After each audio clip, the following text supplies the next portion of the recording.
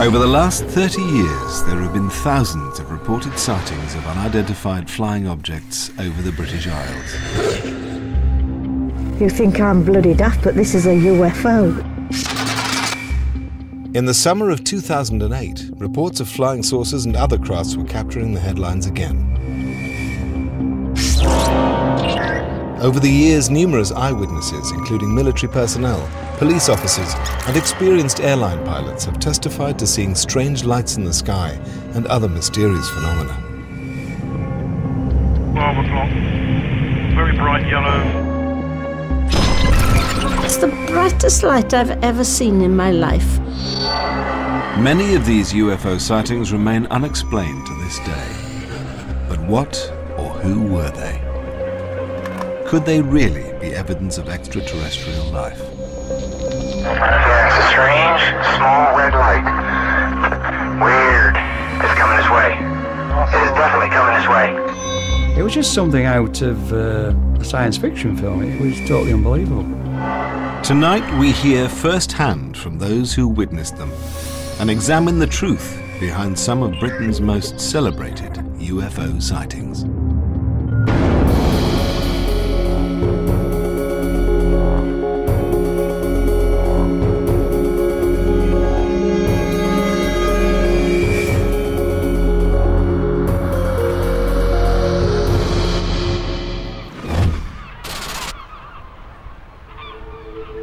In April 2007, the airspace above the Channel Island of Alderney played host to one of the more unusual British UFO sightings. I thought initially it was an aeroplane, but clearly nothing like I'd ever seen before.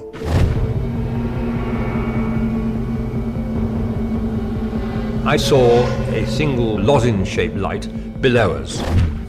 I didn't see any outline to the shape because the light was so bright. I was in the front looking at it through binoculars. Pretty scary. Yeah, the second one appears to be beyond the first from where I am. This is probably the best witness that I've interviewed in 30 years. If it was designed by an engineer, that man, I'd like to shake him by the hand because it was a fantastic piece of equipment.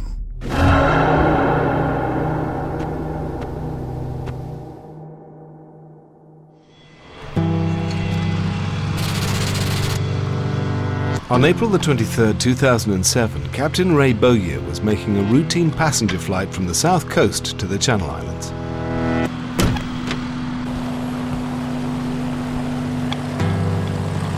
He'd flown the same route for almost 10 years. We loaded the passengers normally, ordinary day, little wind, nice smooth conditions, very good visibility, you can see very well. Normal day, yeah, into the cruise, 4,000 feet, no problems. The 80-mile journey to Alderney takes just 45 minutes. 10 miles from France, it's the most northerly of the Channel Islands. Ray Bowyer was expecting it to be a routine flight. Just a little bit of paperwork, keeping a good lookout for other aircraft, and that's when I saw the first signs of the sighting on that day. It was about 10 miles south of the Isle of Wight. I saw basically what was a brilliant yellow lamp, brilliant yellow light ahead.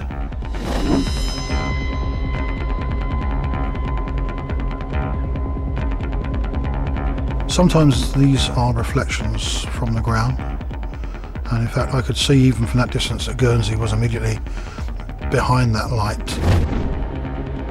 So I presumed at the very first sight that it was a reflection of the sun on a greenhouse.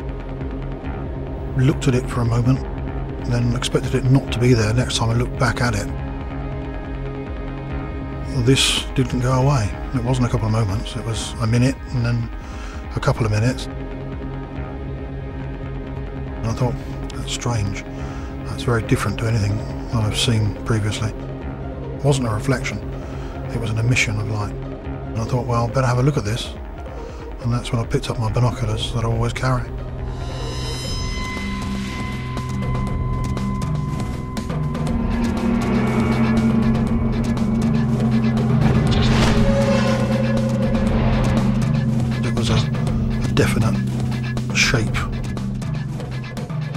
painted at each end, about 15:1 ratio.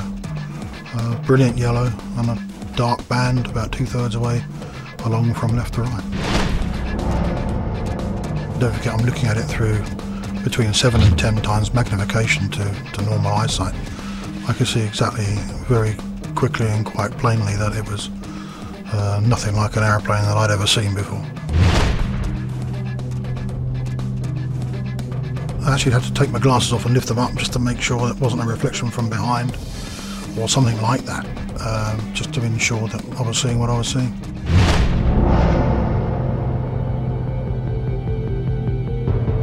By now, the other passengers in the plane were aware that something unusual was going on. He sort of leant forward, looked over the nose of the aircraft, and when the pilot does that, you take notice.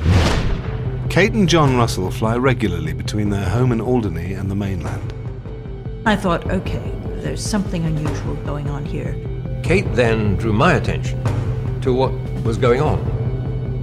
Then he got out his binoculars and stared out through the windscreen at that. Never happened before.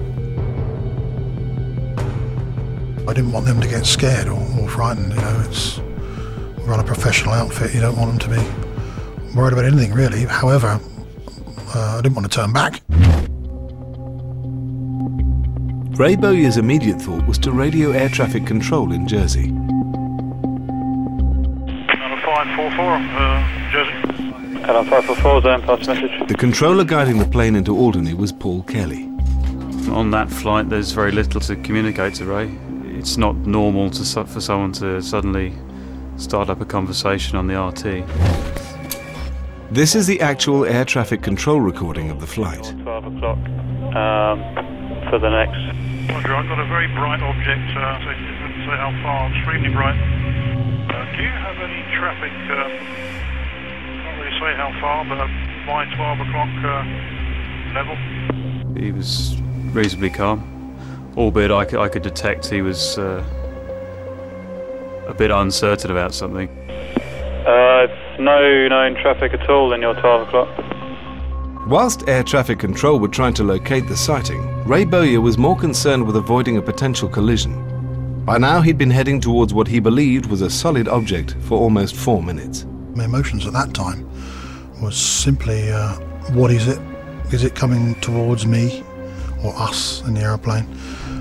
What's it up to? In April 2007, Captain Ray Bowyer was 4,000 feet above the English Channel, flying towards the island of Alderney, when he spotted a strange light in the sky directly ahead of him. I thought, well, was it coming towards us? What speed's it doing? Is it going to be in our way in a few moments? He immediately spoke to air traffic controller Paul Kelly. Roger, I've got a very bright object. Well, it wouldn't say how far, extremely bright, looking, well, like a cigar. It's a classic cliche, a cigar-shaped object in the sky. It's what you hear about in reports over the years. So immediately it was very out of the ordinary. He seemed very sure. I was looking for something on my radar that fitted the bill. That may or may not be an object. It was now 10 minutes since Ray Bowyer had first noticed the object. Neither he nor air traffic control had any idea what it could be. I think I was more concerned initially about any conflict. Was it an aeroplane? Even with 20 years of flying experience to his name, Ray Bowyer wasn't sure he could believe what he was seeing. For a second opinion, he turned to the passenger sitting behind him. I suggested to him, would you like to have a look and see what you can see? And straight away he said, yeah, I can see this. And about that time, he said, there's another one. Sure enough, almost directly beyond that one was a very similar looking object.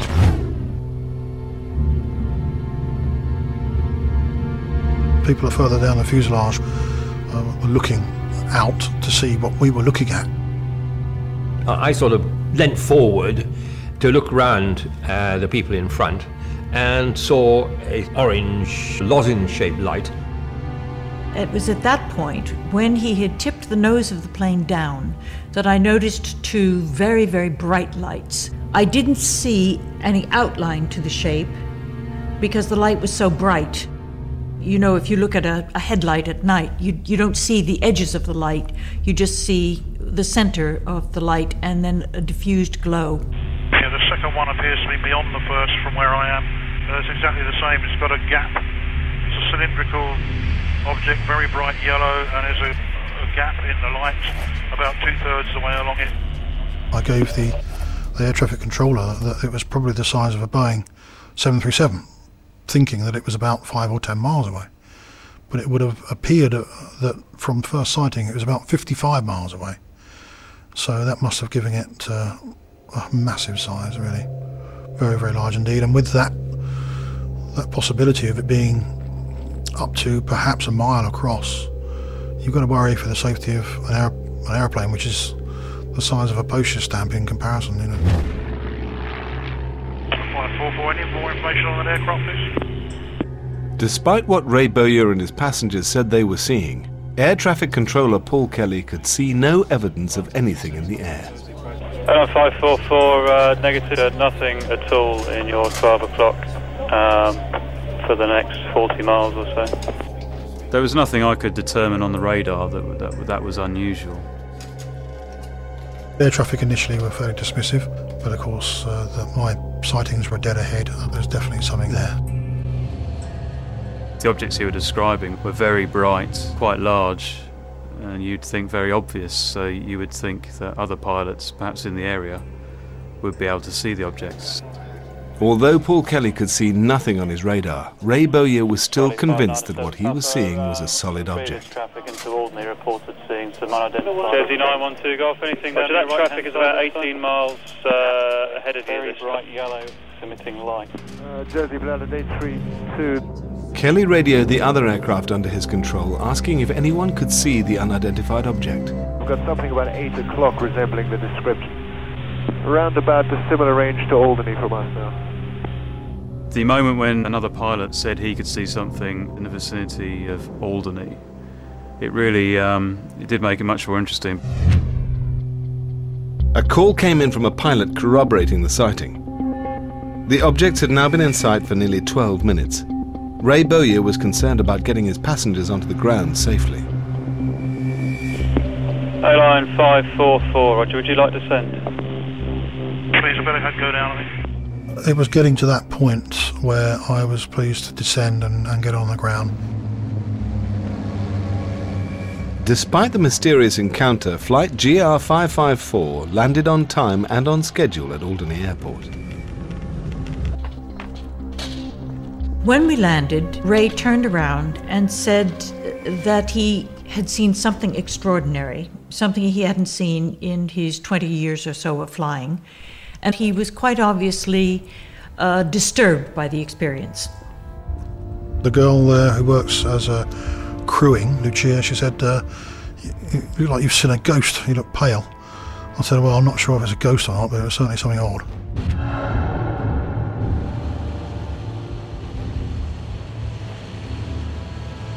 At Jersey Air Traffic Control, Paul Kelly followed the standard procedures for reporting the incident.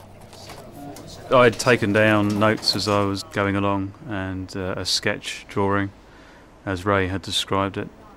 And I asked him to fax me his sheet from his flight. In the back of the manual air traffic services, there's a section tucked away on reporting unidentified flying objects. It's all quite strange. You phone up the phone number, which is the MOD, and you get an answer machine.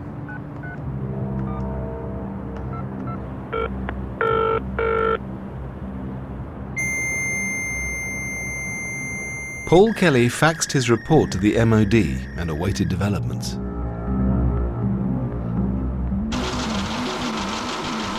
In the days following the incident, word spread quickly through the Channel Islands. Local Guernsey journalist Joel de Wolfson first heard the story from a contact in Alderney. He followed his lead and got in touch with Ray Bowyer. I got the feeling that Ray was worried initially about it being, you know, we need pilots, there's little green aliens are coming to visit Guernsey, and damage his reputation because of it. But the headlines took both Ray Bowyer and the sighting seriously. Ray's a very honest, straight down the line kind of guy. The MOD were investigating it, so it added weight to the story straight away. The story was soon taken up by the national media.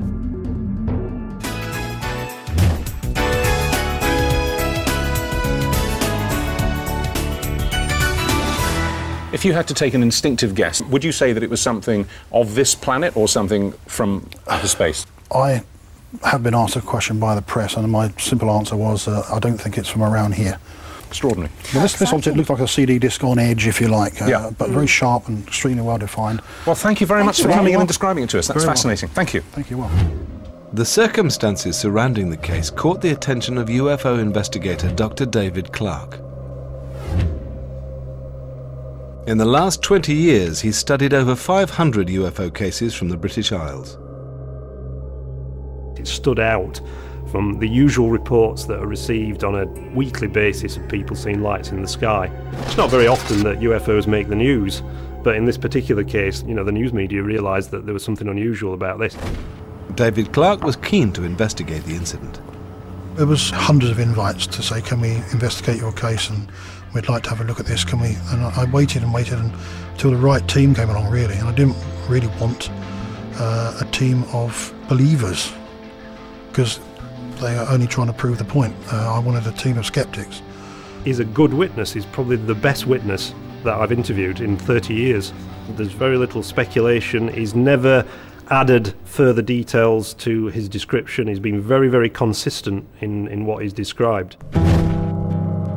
Putting UFOs aside, David Clarke and his team considered a number of other possible explanations for the sighting. The UFO phenomena includes lots and lots of different unconnected things, natural phenomena, inexplicable phenomena. There's no definitive connection between any of them other than the fact that they're all things that are seen in the sky. So there is no one UFO phenomena, there are lots of UFO phenomena. One of the more straightforward explanations for supposed UFO sightings is the weather and the effect of unusual atmospheric conditions. One of the leading experts in the field is Dr. Grant Allen of Manchester University. The atmosphere can play all sorts of tricks with light, especially light from the sun. Anybody that's ever come into land over an airport might have noticed below them rainbows, dances of light on the tops of the clouds, shadows. I think because they were described as sunlight yellow, that gives the game away that it's some sort of reflection of sunlight. Dr. Allen created a computer model of the prevailing weather conditions over the Channel Islands at the time of the incident. His model indicated an unusual meteorological anomaly, a temperature inversion, where bands of hot and cold air switch places to create an effect which causes the sun to appear as a narrow band of light. Even for Captain Bowyer, who might have had years of experience and many flight hours, the range of atmospheric conditions could be such that he just wouldn't have recognised this optical phenomena in this case. I'm sure some of the sightings are likely meteorological phenomena, but I was actually seeing something which was tangible and physical, and not a reflected light, not some sort of atmospheric effect. If what Ray Bowyer saw over the English Channel wasn't a natural phenomenon, then what was it? 544, any more information on an aircraft, please? 544 negative. It's just a primary contact that we sometimes get. Pilot Troy Queripel knows the skies over the Channel Islands well. With 15 years' experience of flying in the region, he has his own theory as to the cause of the mysterious lights. After overhearing the conversations with air traffic control, he met Ray Bowyer when he returned to Southampton. Ray convinced me that what he'd seen was real. It was hardware. It wasn't weather phenomenon. He'd never seen anything like it before. My theory was that it could be military activity. About 15 miles to the west of Guernsey, there's military-controlled danger zones. These zones are restricted airspace and can only be entered with the express permission of the Ministry of Defence. Nick Pope worked on the MOD's UFO desk for 3 years.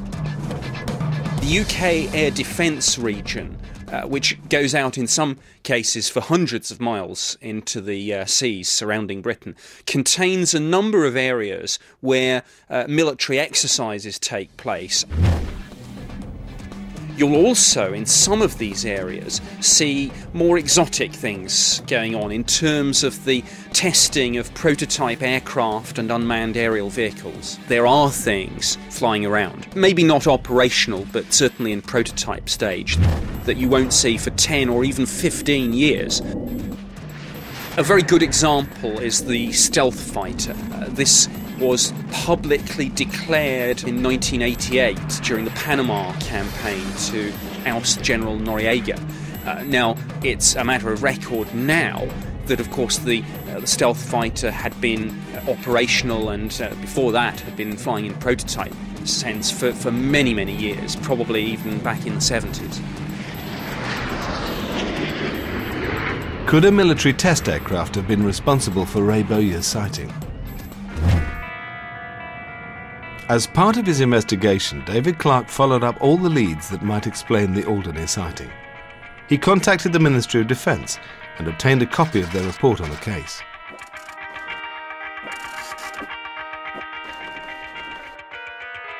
In this particular case, we were able to eliminate military activity pretty early on. The Ministry of Defence said on the record that there were no military exercises taking place. For Ray Bowyer, it confirmed his own theory as to what he'd seen. I believe it was nothing like any aeroplane. I've seen some strange sort of development type aircraft over the years. The Flying Wing, the Vulcan type aeroplane, various German experimental aircraft, but nothing like this, nothing that emitted a brilliant yellow light, and it wasn't a reflection, it was an emission of light.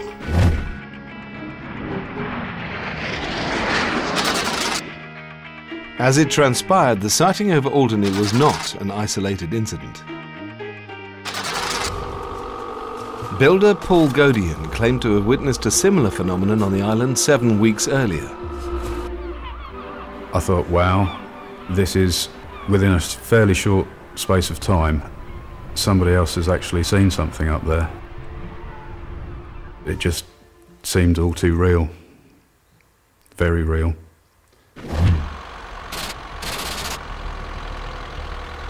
Paul Godian was alone on the northern tip of the island just before dawn.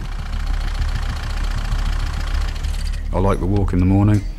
It's a nice part of the island, and I do that every day.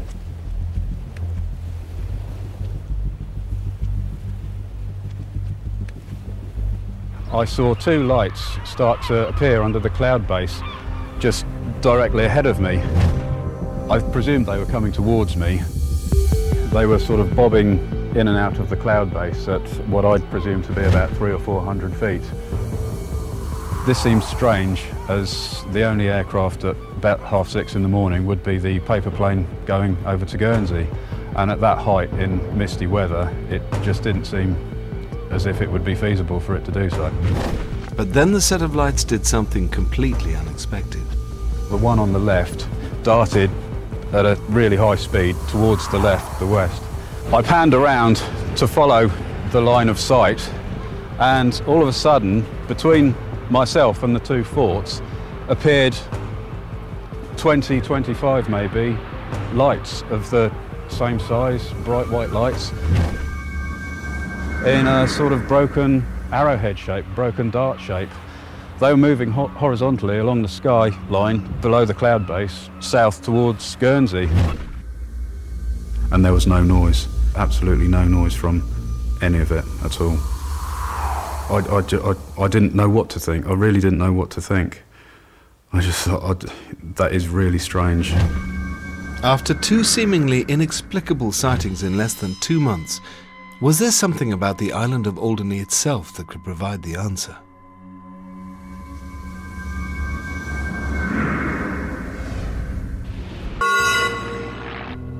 On April the 23rd, 2007, two bright lights were reported in the sky above the Channel Island of Alderney.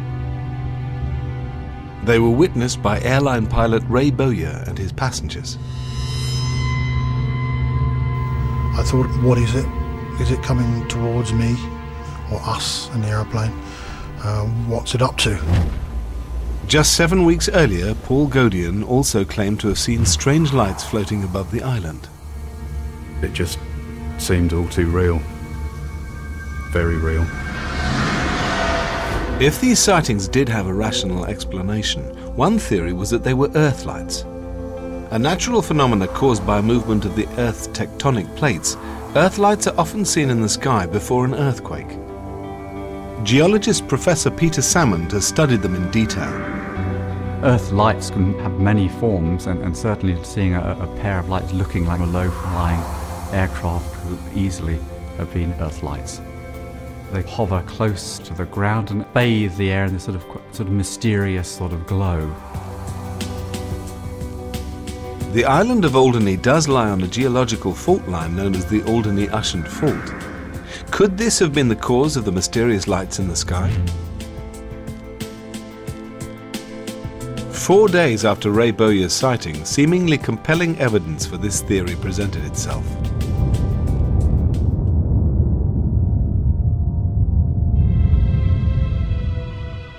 The Kent coastline suffered the largest earthquake in the region for 50 years.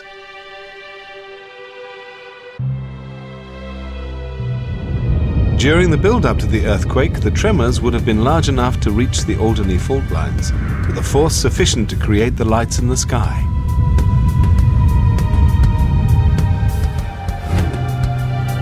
But one thing makes the theory unlikely to explain the events of April the 23rd. We wouldn't expect to see Earth lights with a large body of water present. Our understanding is you need to have a discharge from the Earth through an earthquake fault into the atmosphere.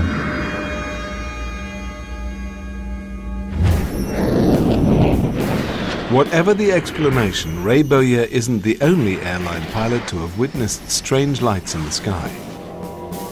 Since World War II, there have been thousands of sightings of unidentified flying objects recorded by pilots. Some of the crew and passengers of a BOAC Stratocruiser reported seeing mysterious objects in the sky over the Atlantic. In 1954, Captain James Howard, on a flight from New York to London, claimed to have seen something resembling a flying saucer. Well, very conveniently, Captain, we've got a nice blackboard here. This object was continually changing. Sometimes one end would appear to disappear. Sometimes this was very much larger. Sometimes it was almost a V-shaped affair, like this. And I think there's no question that it was no illusion and that it was being intelligently handled. UFO historian Tim Good has compiled hundreds of declassified eyewitness accounts from pilots.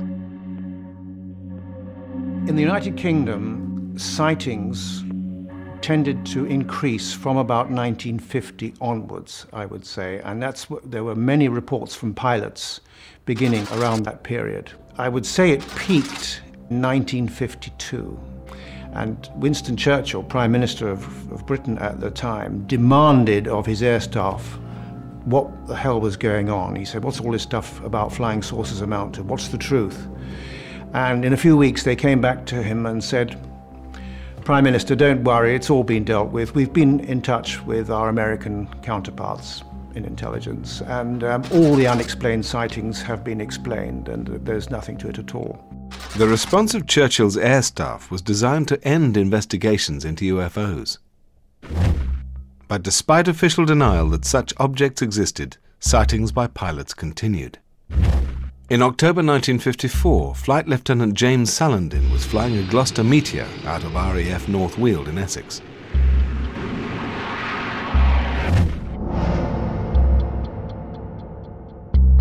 I was flying at about 16,000 feet at the time, and suddenly I saw three what I thought were aeroplanes come down.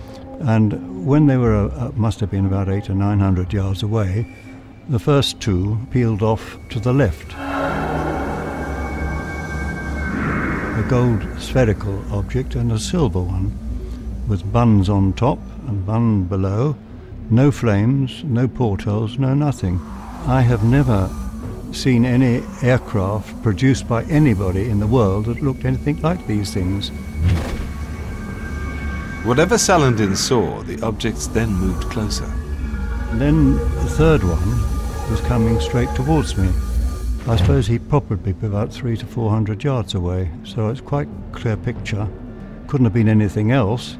And when he got to that distance, he went off to the same to follow his two buddies. I tried to follow after the third one, but it was impossible. The thing was so quick.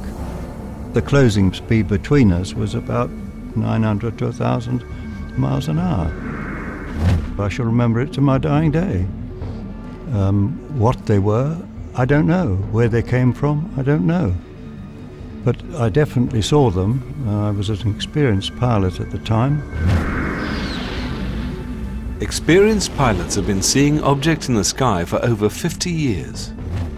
But could the explanation for their sightings be more psychological than physical? Professor Richard Wiseman has studied the phenomenon.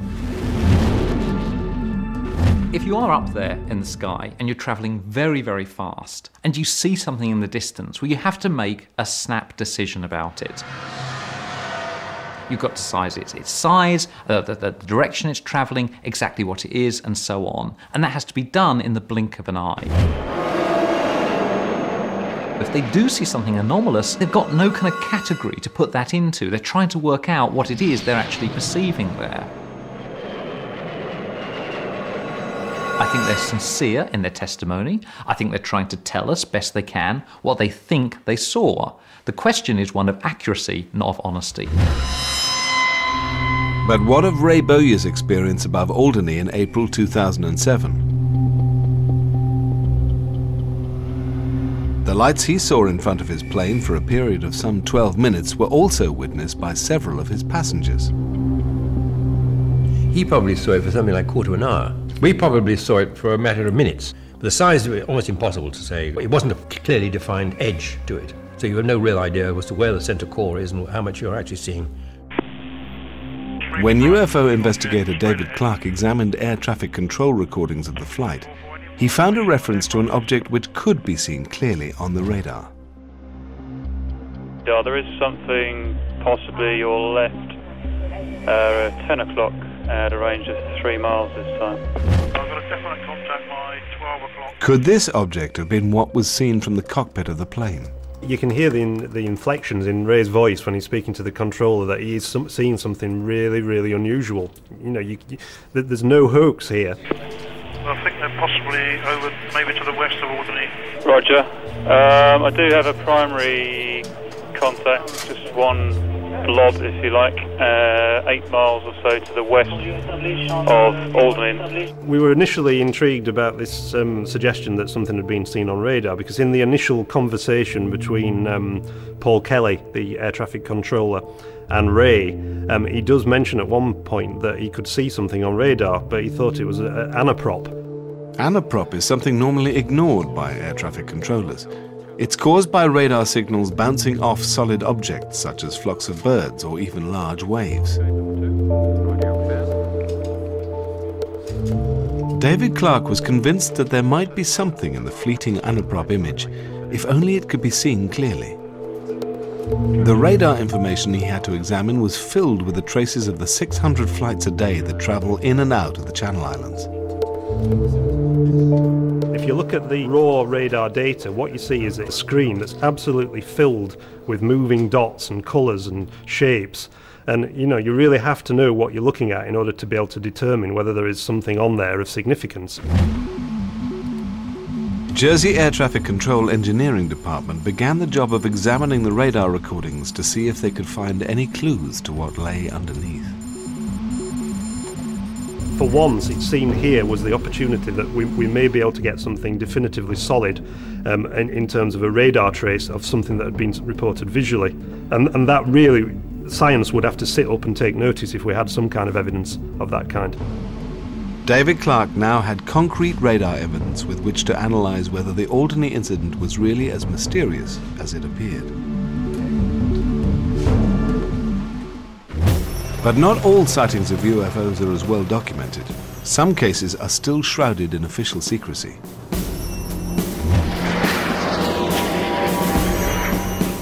On April the 21st, 1971, Wing Commander Alan Turner was supervising air traffic controller at RAF Sopley in Hampshire.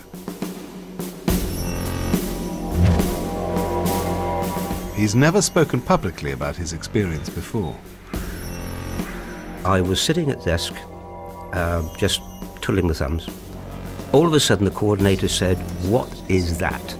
To the east of Salisbury Plain were, at that point, 2 radar returns. They're called blips. They were travelling in a southeasterly direction, and a third appeared, a fourth appeared, a fifth, a sixth appeared, all from the same spot. Very, very unusual indeed. What is this? It doesn't obey any of the known rules. Turner examined the blips on his screen and concluded that the only thing that could have been moving at that speed was the most advanced fighter of the day, the Lightning. But the sheer number of aircraft indicated was simply unbelievable. It was so unusual, people just looked at it and said, "What is going on?" We're talking 30, 35 aircraft. No air defence commander in his right mind would get the entire Lightning force in one location. He'd have absolutely nothing left with which to defend the United Kingdom air defence region. You could cut the air with a knife. It became electric rapidly. People were more than surprised. Alan Turner decided to dispatch an RAF bomber to investigate. I kept asking the pilot, "Are you visual?" And then he said, the voice sounded quite jittery, "I don't know what that was." It was a quarter of a mile away, climbing like the clappers, and we saw it on radar. We did not see it visually. And the radar within the plane was not the only one that picked up this event. There were 7 technically different radars, all seeing exactly the same thing. 2 radars at Southern Radar, 2 radars at Heathrow, 2 at the fighter control establishment, and the airborne one with the Canberra bomber. Alan Turner gathered together all the physical evidence that was being recorded during the incident. There are 2 types of tape. One is the videotape taken from the radar, and the other is the voice tape. And that is air to ground, ground to air. That is all landlines and all the conversations between the controllers and each other. I have absolutely no idea where it is or even if it still exists. All I do know is that it did exist. I am absolutely certain that there was some very strange phenomenon on radar which no one has yet come up with any rational explanation for.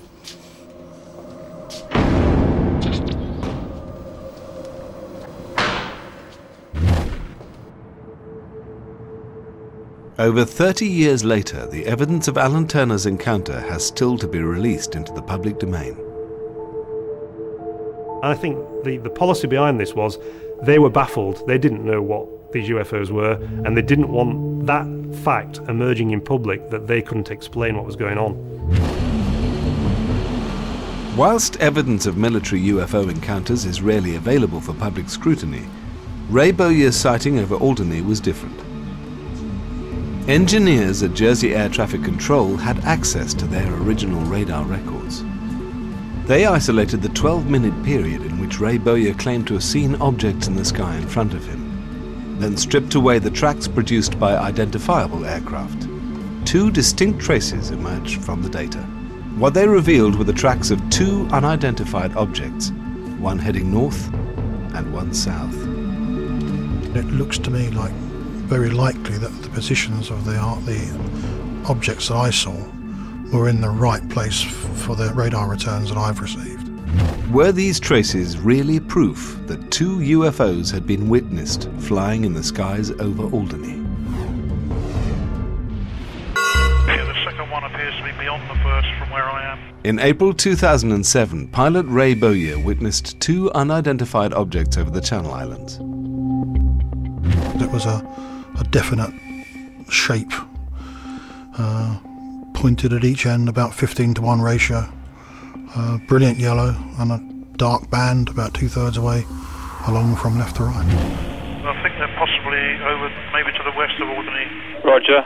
I do have a... UFO investigator David Clark studied the available documentary evidence, 8 miles or so to the west of... paying particular attention to the data provided by air traffic control. Possibly be the second one furthest out that I can see. You really have to know what you're looking at in order to be able to determine whether there is something on there of significance. And a lot of the returns on that screen can be eliminated.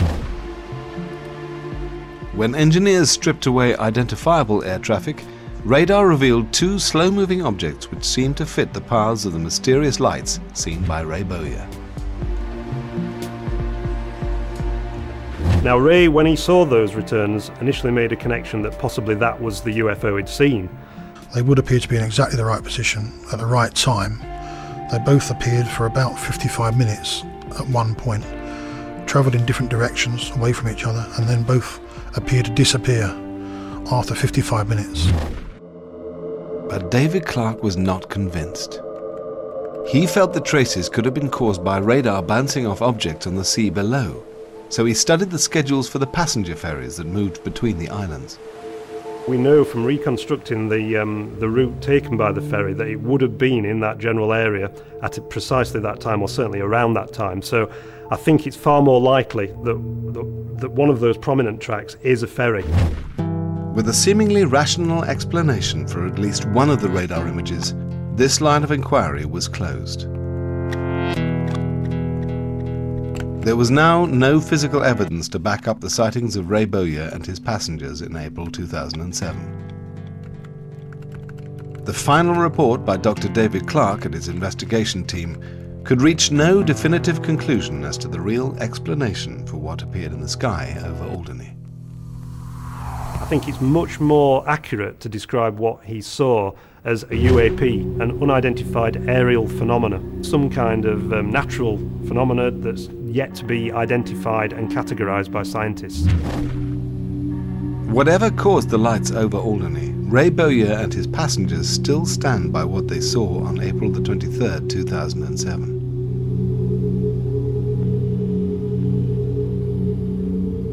I was a bit disappointed that they hadn't found a solution, because it now hangs in the air with all the other hundreds of cases.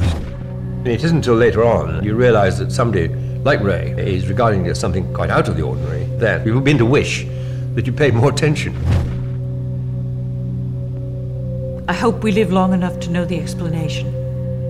I have to confess now, every time we get in a plane, I keep wondering, are we going to see the lights? As for Captain Ray Bowyer, he wasn't the first pilot to spot something unexplained in British airspace, and it's unlikely he'll be the last. I kept asking the pilot, are you visual? He sounded shaken. There was clearly something which he did not understand and couldn't explain, any more than we could. The description I've given you was quite true. I shall remember it to my dying day. If it was designed by an engineer, that man, I'd like to shake him by the hand, because it was a fantastic piece of equipment, if that's what it was. I can't really go much further than to say what I've said all along, is that this thing's not from around here.